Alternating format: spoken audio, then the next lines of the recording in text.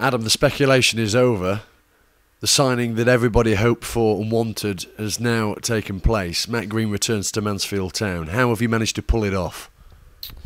A lot of hard work. It's been negotiations going on for a few days now. We spoke to Matt a couple of weeks ago and had him in and had a good chat with him and kind of painted the vision of how the football club is going forward.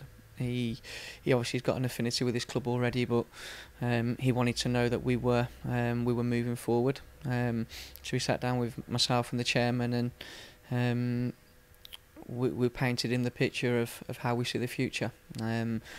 He was over the moon with that. He wanted to buy into that and be part of this club again. He's had a lot of interest in him from Championship clubs and League One clubs.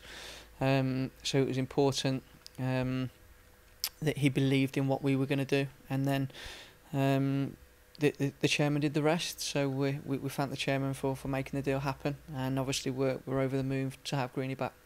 Did your personal relationship with him help him signing?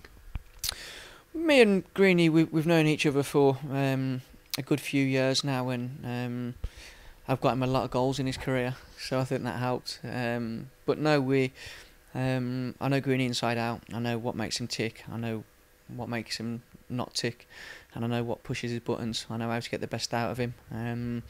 So for me, I looked at it as a perfect fit. He's somebody that he's a natural goal scorer. He'll always score goals. His movements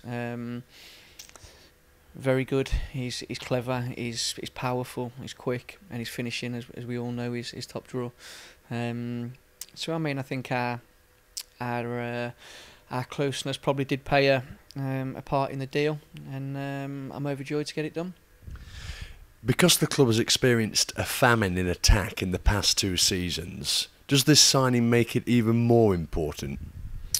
I think any centre forward signing this summer was going to be important because of the drought we did have last year and the season before. We haven't really been prolific in our attacking play. Now, just because we've signed Matt Green doesn't mean we're going to go and score 400 goals next season.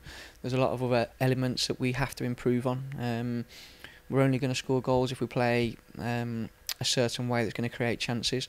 So Matt's just one part of the jigsaw. Don't get me wrong, it's a big part, but the other parts we're looking to fit in are going to be special as well.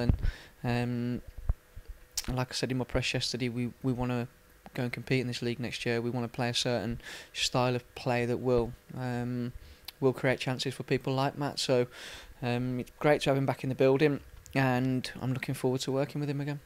Update us on any other transfer activity, if you please. Yeah, we're speaking to a couple more today. I'm hoping to have one more over the line before the close of play today. Is another exciting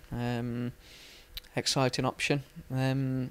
Comes from a league above, so, and again, a very good player. So we're starting to move forward now. I'm not going to rush into deals because there's a lot of good footballers out there. There's a lot of people fighting for the signatures, and I'll make sure that the deals that we do get are right for the football club. Thank you, Adam. Thanks, Mark.